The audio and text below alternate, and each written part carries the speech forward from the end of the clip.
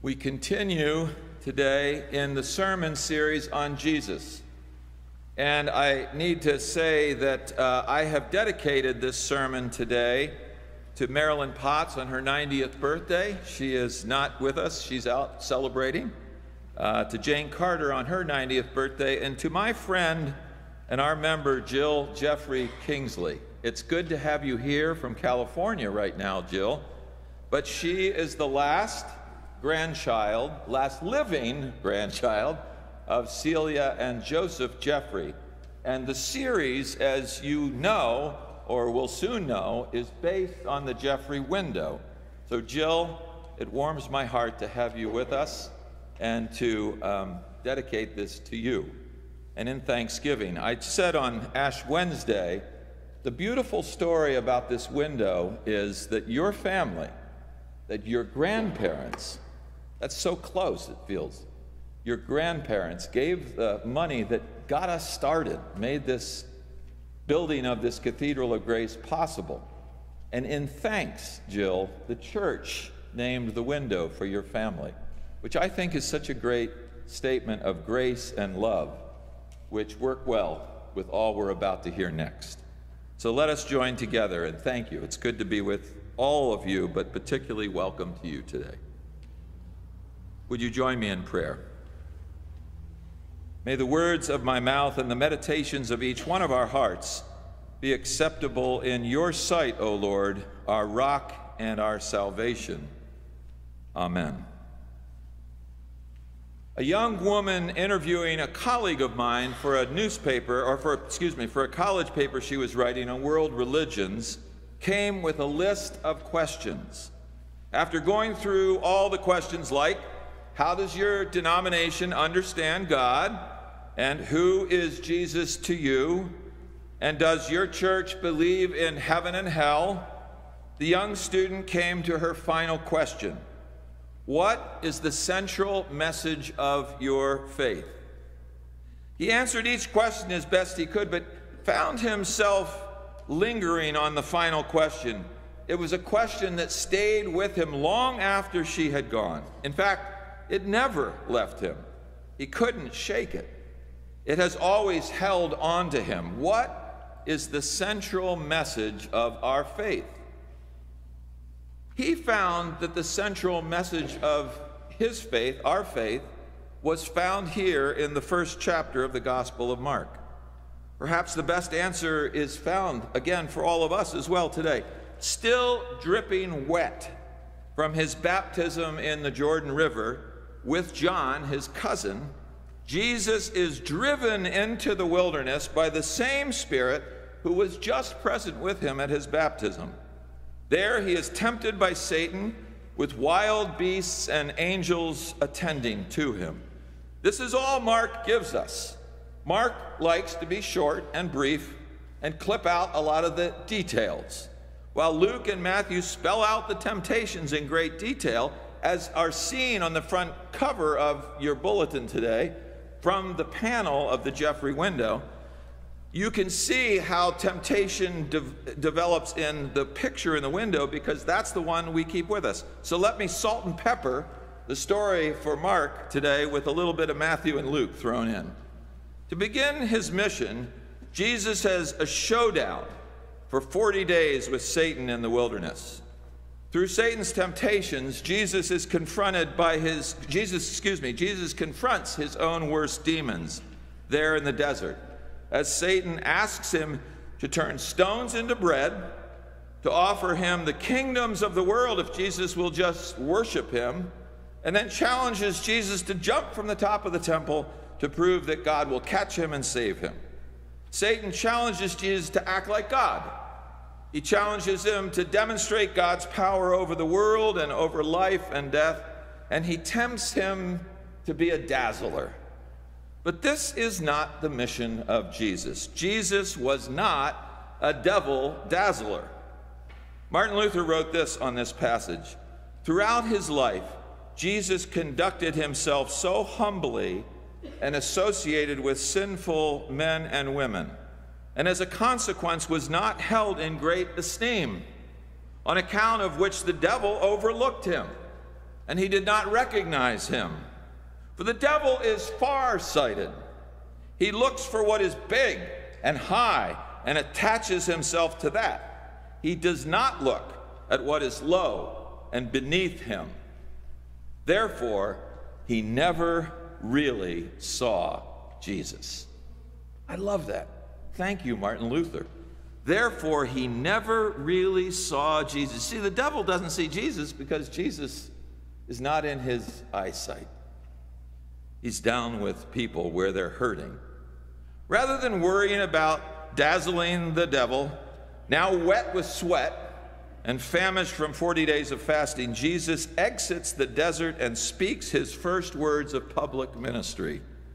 He says through his dry lips and famished body, repent and believe in the gospel. God has been unleashed and is now loose in the person of Jesus. In these words of Jesus, there is no distant hope, no otherworldly predictions and proclamations. He's not so heavenly bound that he's no earthly good. There are things that are going to change right now. So let's brace ourselves for what's coming now. This is the central message of our faith. It's right here. Repentance, but better known, better called metanoia, which is really the root of the word. Metanoia is everything. Metanoia is a word that is shouted, not whispered, by John and Jesus, although what happens in its path can come from the whisper of God in your ear, the touch of God on your heart. It is a word full of meaning, a word that takes us to the central message of our faith. It has two primary meanings. In the Hebrew Scriptures, metanoia means to turn or to return.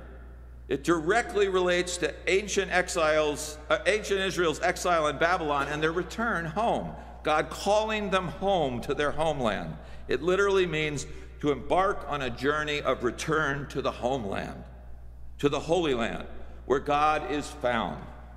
But you are not only traveling to the place where God is found as the people of old, you're traveling with God on the return. The entire journey is metanoia. But there's a second meaning, and it comes alive in the Christian scriptures beginning in Mark 1:14 and 15. It means to go beyond the mind we have. To go beyond the mind we have. This phrase is both evocative and provocative. The mind we have is acquired from socialization experiences in time, with people, in places, of race, of gender identity and orientation, and so much more.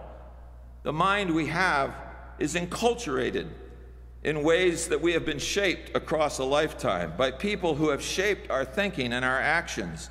To go beyond the mind you have means to see and act in a whole new way, a way shaped by God, known decisively in Jesus. And this is what repentance is. Although the Bible speaks of repenting of our sins, the emphasis throughout Scriptures is not so much on contrition and sorrow and guilt. It is on turning and returning to God, returning from what was and turning back to God. Repentance is about change, writes Marcus Borg. It is not primarily a prerequisite for forgiveness. While that may shock some of you, it is the truth. Now, I like to say that when a congregational UCC pastor stands in the pulpit and says, "It is the truth," you all go, "What?" We have lots of truths. We follow a lot of different ways. But repentance is actually what it's about. It's about returning. It is about turning around. It is about a new mindset. It is about change. It is not, in Marcus's words, simply a prerequisite for forgiveness. And what is the new way the gospel is calling us to? What do we see when we turn around? Here it is. What comes from the basis of our faith? We see love. We see the face of God. And the face of God is love. Love.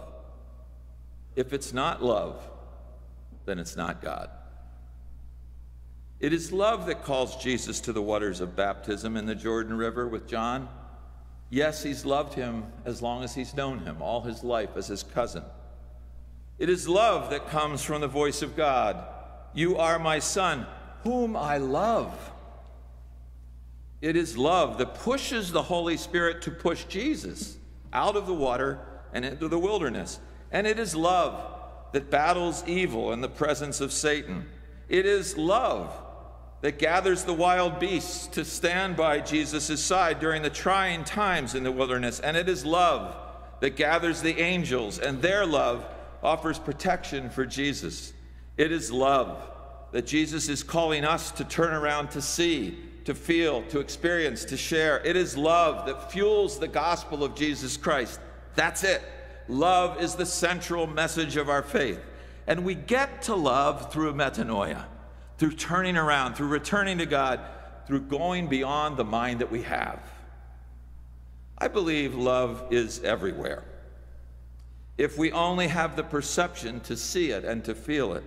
For example, in Genesis 9, 8 through 17, as Bill read to us, God places the bow in the sky as a reminder of the covenant with God's people. The rainbow sign is a sign of God's love for humanity. Walter Brueggemann writes it this way: the bow is likely not understood in romantic ways, nor with an accent of political pluralism. Rather, the bow refers to God's bow and arrows as weapons of war, hostility, and destructiveness. But God moves the bow from one place on earth to another. God suspends the bow in the heavens as a gesture of disarmament, as a promise not to be the aggressor or the adversary of humanity. It is God's gesture of love, of peace and reconciliation. God intends to be at peace with God's world, recalcitrant though it has been. The bow is not a message for humanity. He finishes. He says it is a reminder to God to be faithful and everlasting as God has promised to be. So the rainbow is actually like God's tablet note in the sky. You know, God says a note to God's self that says, hey God, remember today to love them in spite of all the evidence you have not to. The bow constantly reminds God to remember to be loving to the people who are always forgetting to be loving to the people. In 1 Peter, we hear as well Peter's reminder to us as followers of Christ to love as completely as he first loved us. Against the opposition of a hostile culture, Jesus walked into Jerusalem. This is so important. He entered Jerusalem with nothing but the shirt on his back and the sandals on his feet. He had nothing against all the hostile people that he met as he crossed the threshold of the city. He entered only with this: gentleness and kindness, reverence and love, that he laid down for us in giving his life for the world. In total and complete sacrificial love, a love which overcame principalities and powers, he died and was laid in a tomb, was risen and ascended into heaven, and lives with the angels in the power of God to love eternally for all time. Peter reminds us in his letter to always maintain a hopeful view of the world in spite of all of the evidence to give up, to turn it in and say it's not worth it anymore. Isn't that essentially what true love looks like? Love perseveres when all else and all other evidence points to giving up and simply laying down and dying. Love lifts us up when there is no logical reason to be raised up. Returning to Mark, we are reminded of love in the wilderness. And I love this, literally. While Matthew and Luke's Gospels are telling us of the complicated stories of Satan's temptations of Jesus in the wilderness, what does Mark do? He's interested in the wildness of the wilderness, not the temptations. Mark is focused on the wild work of Jesus and the wild beasts and the wild angels that attend to him there.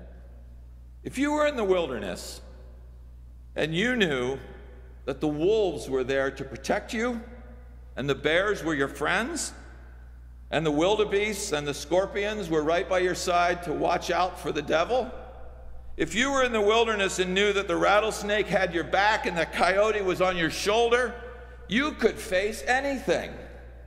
If you knew the wild beasts were yours and with you, you could face it all. You could face the heat and the cold. You could take on any spiritual and physical hardship, knowing that the beasts are ministering to me.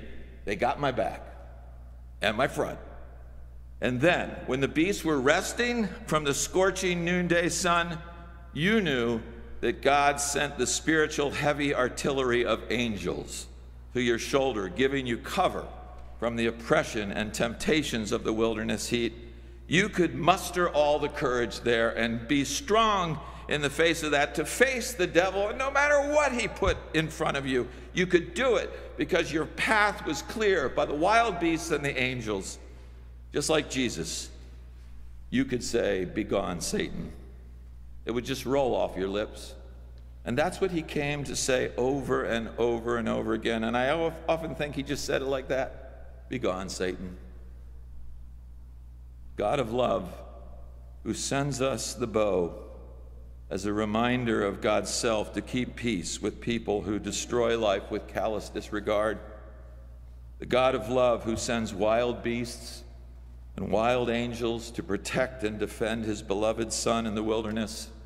The God of love who gives us a Savior who is gentle and kind and just and compassionate and loving, who loves us so much that he'd lay down his life for us. That's a God we can trust. That's a God we can follow. You see how love is the central message of our faith?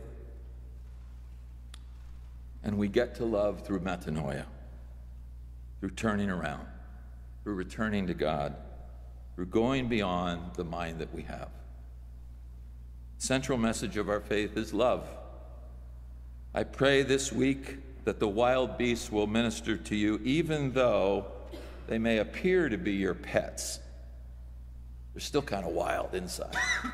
I pray that the angels of God will be on your shoulder this week, knocking down all the lovelessness that comes at you from behind and in front, even as they appear in human form. And may our God of love love and care for you in ways that you never saw before and you never imagined possible.